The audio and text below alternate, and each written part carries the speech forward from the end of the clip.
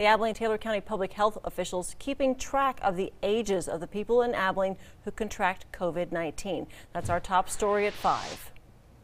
So for these past 2 weeks, the 60 through 69 accounted for 13% of all cases, and the 70 and over age group accounted for 14% of all cases that were reported.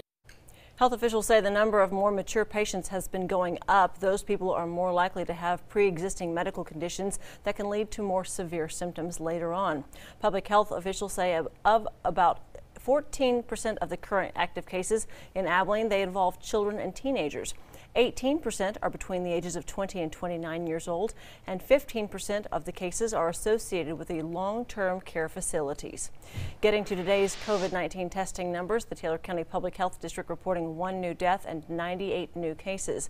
The reported death was a man in his 70s with pre-existing conditions.